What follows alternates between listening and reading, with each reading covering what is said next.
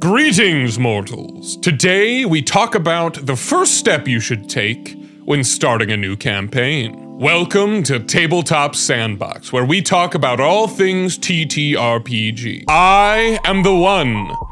Don't weigh a ton, don't need a gun to get respect up on the street. Also known as Harrison Tar. So, you've gotten a group of friends together, and they've told you they want to play D&D. You, of course, are the DM because nobody else wants to, and also, hopefully, you love it. So, what's the first step? First, you have to choose a campaign, but how do you do that? And once you do, how do you let your players know what this whole thing is going to be about? To set their expectations before you actually jump in to play? Well, here's how. With a campaign primer. But before we get into what's actually in the primer, let's talk about choosing a campaign. My personally favorite method is, if I'm not totally sure what type of campaign I want to run, I pick 2 or 3 and I write a quick synopsis of what that campaign would be like. This is a brief introduction, hopefully not much longer than a few paragraphs, that tells your players about the setting, about the genre, and about the general vibe of your campaign. Is it going to be low fantasy, high fantasy? Is it going to be set in a European analog, the classic idea of fantasy, set forth by Papa Tolkien? Is it going to be something inspired by a movie or TV show or book you've read? Is it going to be something completely wackadoo, like Spelljammer, that you need to really let your players know what they're getting into? And perhaps you even include a little bit of detail about the specifics of what they'll be doing, what the central tension is.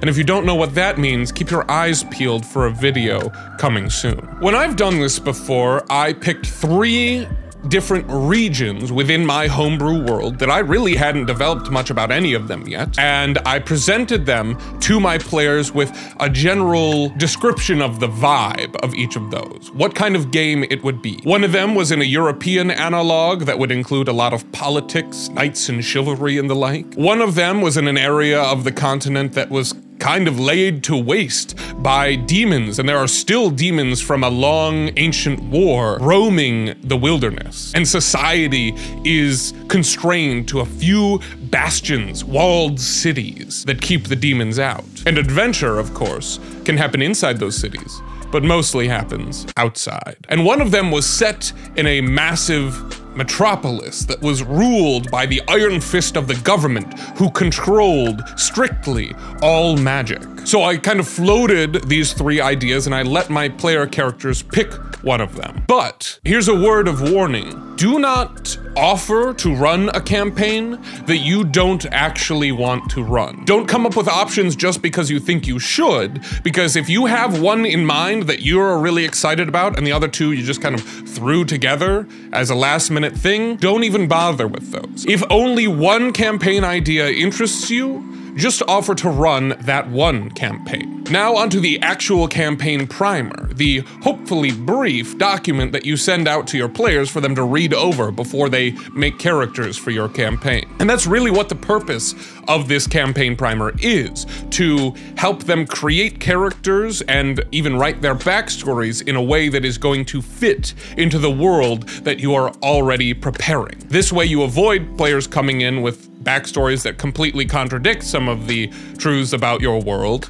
and you give people inspiration to make their characters based on some of the ideas that you include in your world already. As a GM who likes world building a lot, that is one of the most satisfying things for me, when people take an idea I have and then play off it to create their character, or write something into their backstory that I didn't even know about before but fits well into the world because of what they knew. The first thing you want to include in your campaign primer is the history, or at least a brief introduction to what the world or setting actually is. For my examples in the campaign primer, I'm going to be pulling from one I made for a desert fantasy setting called the Ancient Wastes. To open this campaign primer, primer up, I give a very brief but vast overview of the history of not just this continent, but the world. I give about a paragraph description of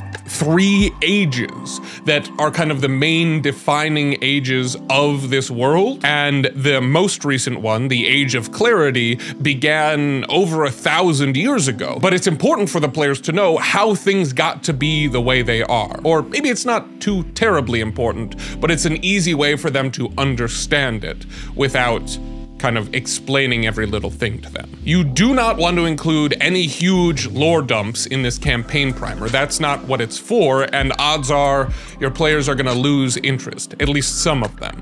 In fact, imagine that your players are gonna take a few things from this campaign primer, but don't expect them to have it memorized. They're only gonna read it once or twice before making their character, and just pluck a few ideas that they like out of it. Next thing you wanna include in your campaign primer is the things about the world that anybody would know, kind of general knowledge. This can be things like laws, though really you don't want to include a list of laws unless there are some things in those laws that your players may not expect. A big part of the Ancient Wastes is that it is run by a theocracy ruled by the 3 chosen races that the gods of the dragon, the hawk, and the caracal sent down to aid the rest of the common races in their struggle to survive after there was an apocalyptic war on the world. One of the laws that I include is that there is absolutely no intimate fraternization between the chosen races and the common races permitted, upon punishment of death.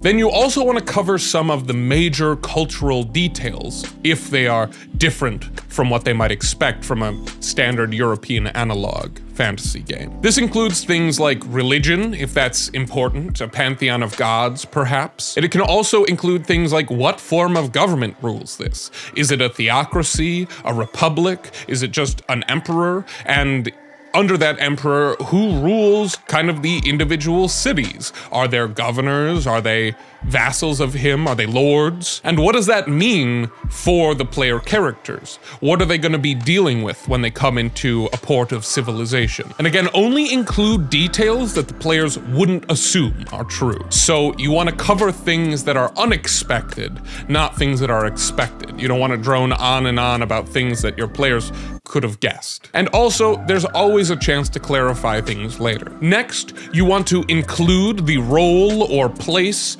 of peoples or races in this campaign setting. First, you want to handle things like, are there any non-playable races? I made it so that none of the chosen races are playable by PCs. I also made it so that dwarves are not playable, because in my world, dwarves are much more moist than typical. They're not just short, stout humans. They have to live either underground or in the Arctic tundra, and so the middle of a desert is not a place where you're going to find dwarves. Secondly, you want to handle if there are any mechanical changes to the races that you're allowing your characters to play, or offering any new or custom sub-races. But perhaps most importantly, you want to cover each race's place in society. These are the things that your players wouldn't necessarily know when they look at elves, but you want to inform them that, hey, in this world, elves don't actually live longer than humans. They live about the same. They don't live 1,000 or thousands of years according to the official rules. They actually only live 300. I basically go through and give a brief paragraph to every playable race, and I describe what role or place these races generally find themselves in the society of the Ancient Wastes. For example, elves have become the utmost craftsmen of artisanal trades in the Ancient Wastes, but gnomes are responsible for the most advanced technology that you find in the setting. Finally, you want to go over any factions, people groups, or notable NPCs that the players should know about going into your campaign. If this whole area is ruled by a notorious king, you want your players to know about this king, and maybe even write him into their backstory before they come to the table. You don't want to say, "Great King Alabakazandar," and they be like, "Who is that? I've never heard of him." If it would make sense for everybody to have heard of him. You would want to note the non-playable factions that are famous that the players might have just heard about, but also the playable ones that they might choose to become a part of. In this campaign setting, one of the ones that a couple players chose to be a part of is outside of the quote-unquote civilized cities, where the humans and elves and halflings live, are tribes of sand sailor nomads. And these sand sailor nomads traverse the desert on sand skiffs that are powered by subtle wind magic. And yes, that is an idea I stole directly from Avatar: The Last Airbender. And because this was a 5e campaign, I suggested a couple backgrounds to go with each faction if they decided to make their character a part of it. And after you've listed all of the pertinent information, you want to include any other things that the players might need to know before creating their character or jumping into your campaign. If you have a specific or homebrew method of stat generation, or you're deciding which level to start at. I know a lot of campaigns start at level 3. If you want them to buy their equipment rather than use the starting equipment, or you're giving a certain number of magic items to them to start with, that would all be good things to include here in your campaign primer, as well as including any house rules that your players may not be aware of. And finally, when you send this out, you want to be very inviting of questions that people might have and be open to ideas that they might suggest. However, if you have a set idea of your world and your player wants to play a character that directly clashes with that, just say no. It'll be easier and better for everyone in the long run. If you'd like to look over this campaign primer that I keep referencing, I will include it in the description. This is a great way to curry some favor with your players, and I hope you think about using one the next time you start a campaign. Good night, mortals.